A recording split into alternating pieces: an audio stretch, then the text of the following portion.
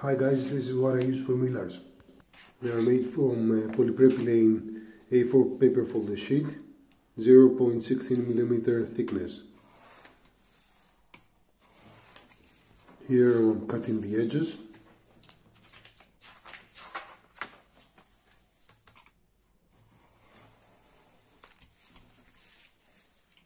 And I'm going to join these two sheets into one with clear tape. You can use bigger polypropylene sheets, but these ones are found easily at the local bookstore. The joint will leave a footprint on the finished wing, which can be removed by scraping it with a razor. Here I'm copying my wing plan, onto the Mylar, making it 1 centimeter wider.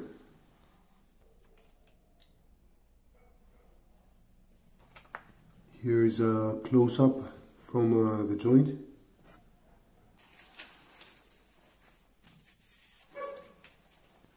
And now I'm test fitting it on the actual wing.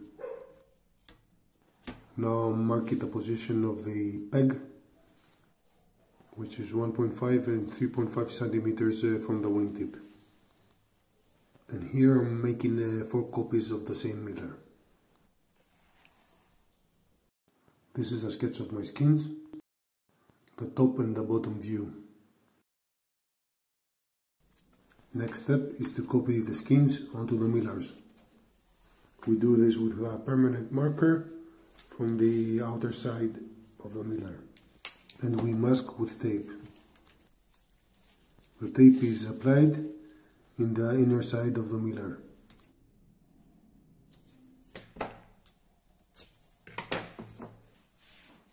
This is the bottom side and this is the top side, and this is where the spar is going to be positioned. This is the plans of the tails, and are made from 3mm XPS foam. You should know that XPS foam has directional strength, and here is a demonstration of this. From one side it bends until it touches the table, and from the other side it doesn't. Now we're going to sand the tail into an airfoil.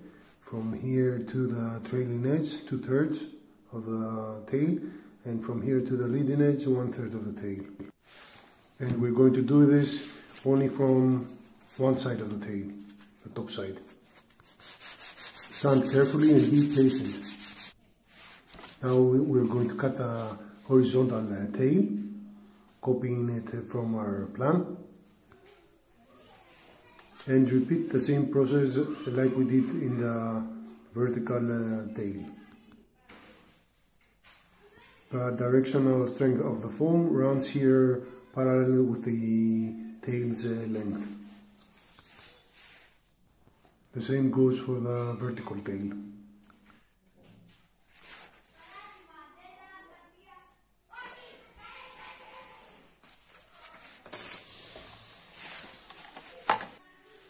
Now align with your tabletop and sand carefully. You only sand the top side here again into an airfoil.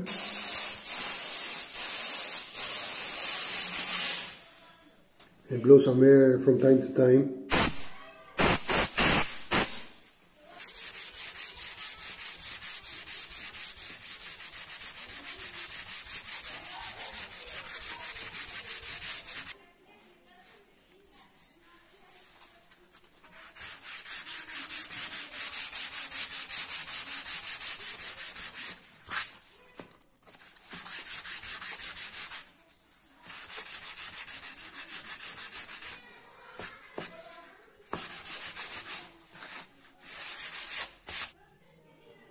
This is almost finished,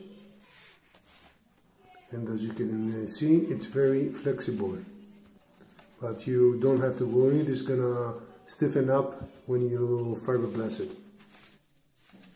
The weight for the horizontal is 1.1 gram and the vertical 1 gram.